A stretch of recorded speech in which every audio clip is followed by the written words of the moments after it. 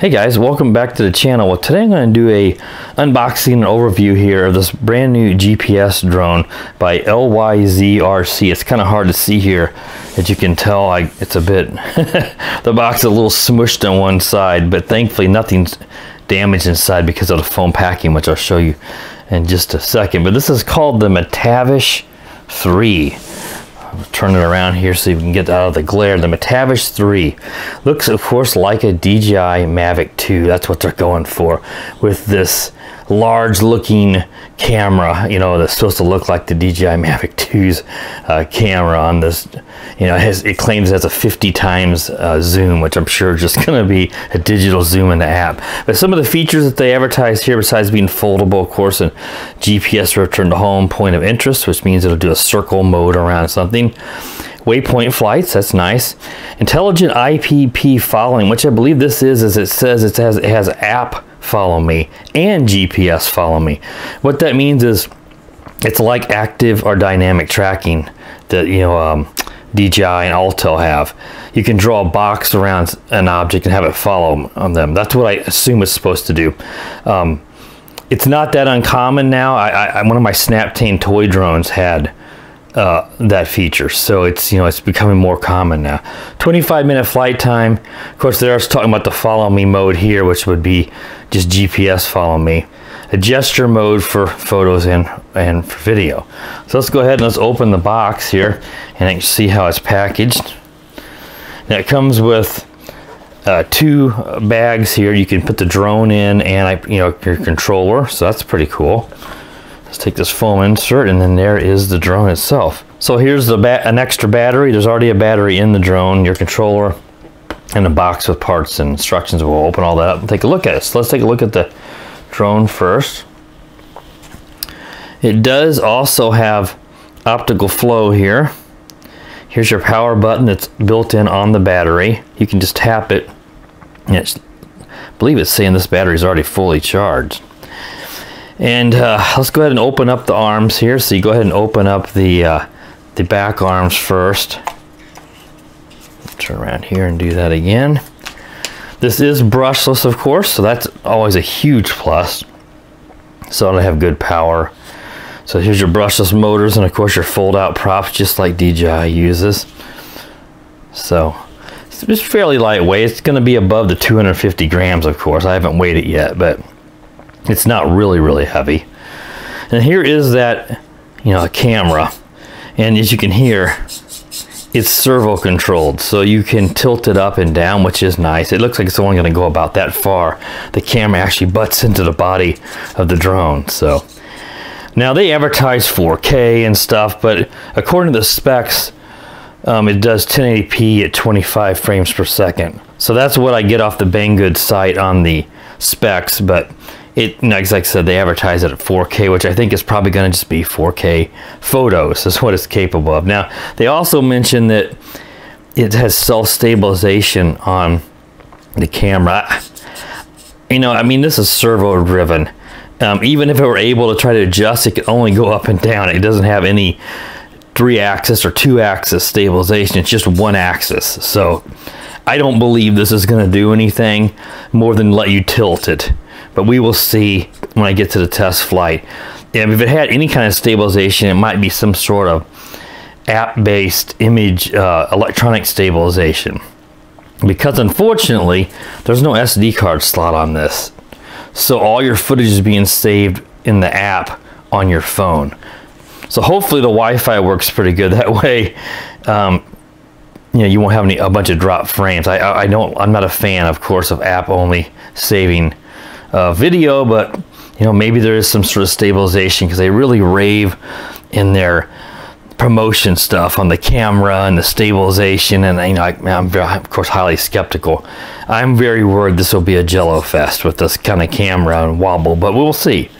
You know, maybe it'll do well, because there is no dampening in here, but you really want dampening to take any vibes, because it's very difficult to get vibes removed, even if these are really well balanced propellers, which, you know, on these toys, that's almost never the case.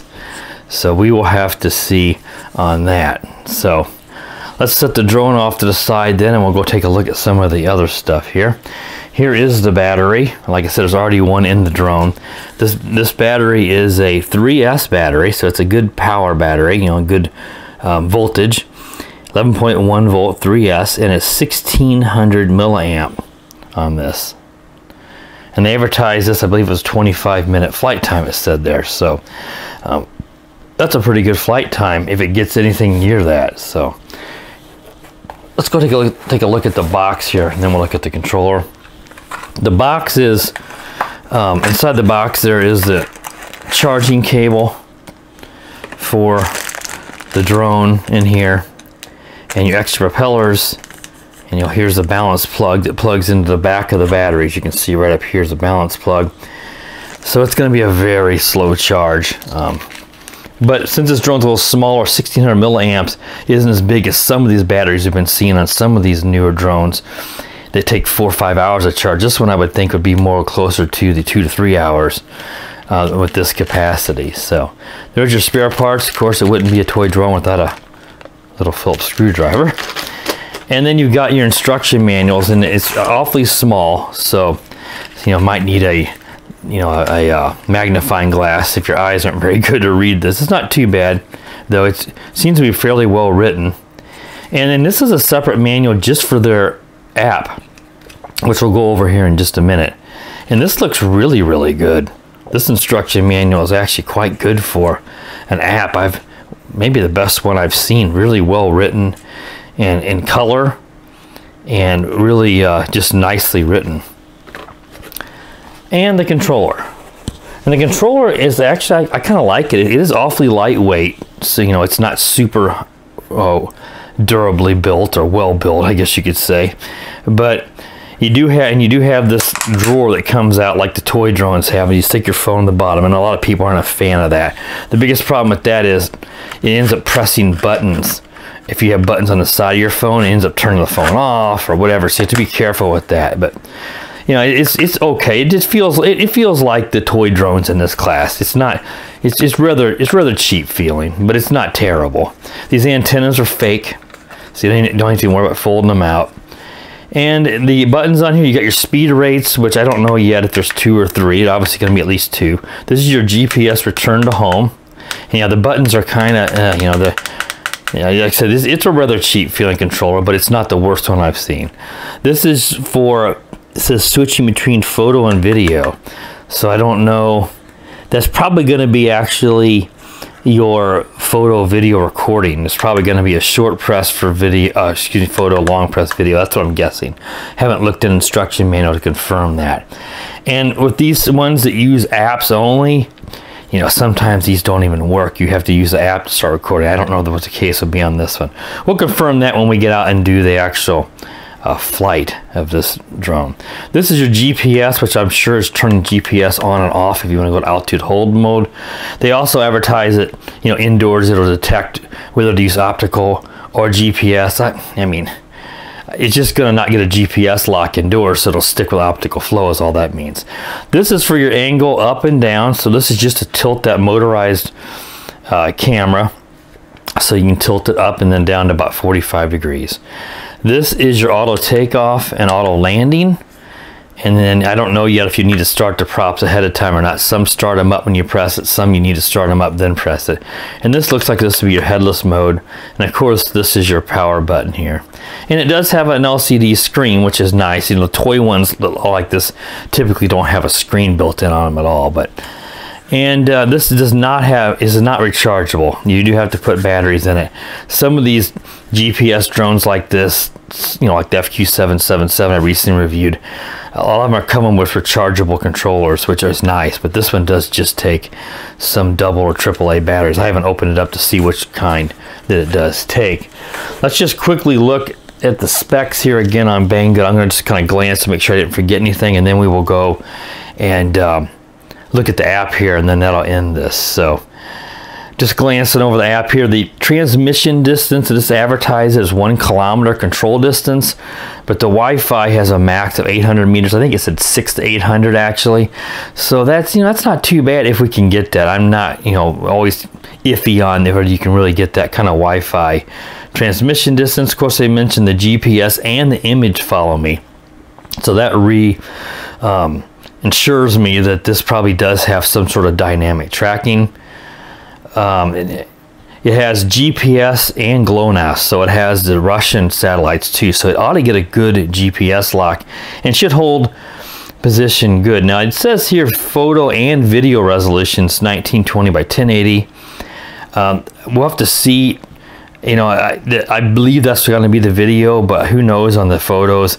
Banggood says it's just 1080p resolution, like a screenshot of the video, which it probably is, but maybe the app upscales it to 4K, you know, using interpolation, and you know, that's a common trick that they do. And it's 25 frames per second, like I said in the video, which isn't, you know, it's okay. It's not terrible. 338 grams is what it advertised at, so like I said, it's not real heavy, but it is unfortunately, you know, in that, you know, what is that, 70, is that 88 grams over the 250 gram limit, but not really heavy. But then it mentions no TF card. So, and then again, that 50 times zoom, which I'm sure is going to be a digital zoom in the app, and that's just going to allow you to zoom in on something. I don't know if you can, you know, save that zoom as a photo. I'm not really sure, or if it'll save, it may save it as a zoom in the video too. Like my Alto Evo, you can zoom in digitally and it will actually save that, because you're, you know, that video, you're telling it, excuse me, you're zooming in like that.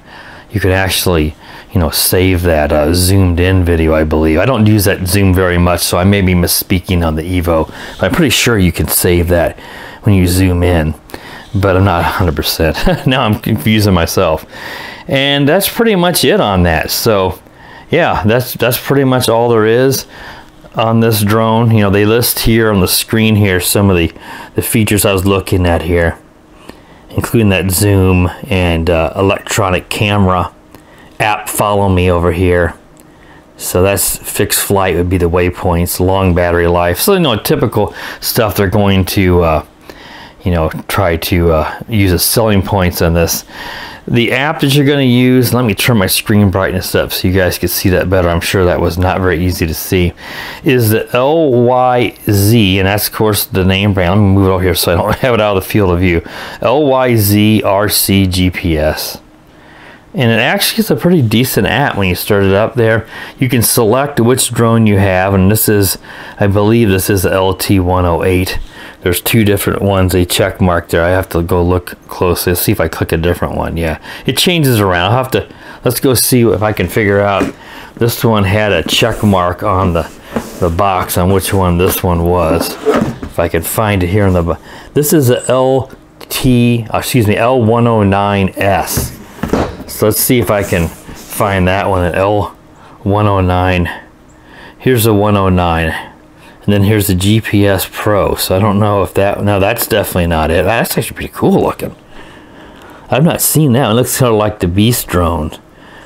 So it's going to be the 109. So that's the one we want right there, the L109 GPS. You just go into controls, and then here's your follow me. We'll have to see how that works between distinguishing the dynamic tracking and the GPS. There could be another spot for that in here. I'll have to familiarize myself with the app. There's your point of interest up here, your satellites number, photo video over here, return to home here. So yeah, I'm not sure how you do the dynamic or the GPS tracking.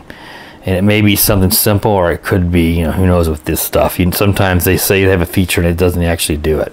All right, guys, that should wrap up the unboxing and overview here of the LYZ, was it, RC Matavish 3 L109S. That's the actual model number, which I didn't mention earlier until now, for this GPS foldable drone. So I'll be back as soon as the weather cooperates to do a flight review, because this is the weather is just non-stop rain, and then it's going to get cold, and next week could even be an Arctic outbreak. So I don't know when I'm going to be able to get this in the air. Is what I'm getting at. So maybe early next week. It's supposed to be nice before it gets cold, so I'm hoping maybe that's when I can get this in the air and do a flight review. But in the time being, a lot of you responded to my community post saying you really wanted to see about this. You'd seen it.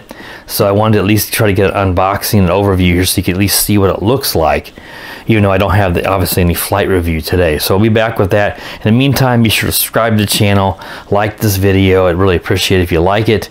Be sure to, if you have any questions, just ask and I'll try to answer it the best I can without having flown it yet. Be sure to click the bell so you know when I upload new videos, and of course subscribe, guys, and have a wonderful day. The power of the dark side.